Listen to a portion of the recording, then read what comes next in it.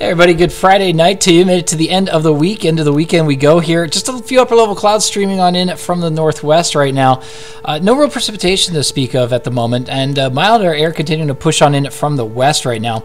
Lows tonight, temperatures going to get down into the single digits, maybe towards the Rugby area, towards the Turtle Mountains. But elsewhere, temperatures going to be in the teens and 20s. In fact, temperatures are going to remain fairly steady tonight, if not warm up, as that warmer air moves on in.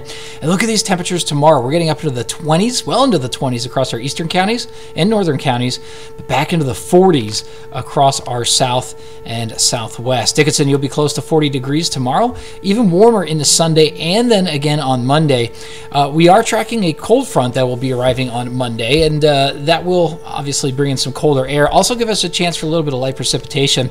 As we look at Minot here, you can see we got 3 very mild days ahead of us, but that cold front really does the trick in terms of bringing us back down into what could be considered more typical January weather around these parts, with Bismarck temperatures again in the upper 30s into the 40s by early next week, with a chance for even just some light rain and snow then on Monday, for that cold air really does set in by the middle of next week. We'll have the latest for you coming up at 9 and 10 as always, and we'll see you then.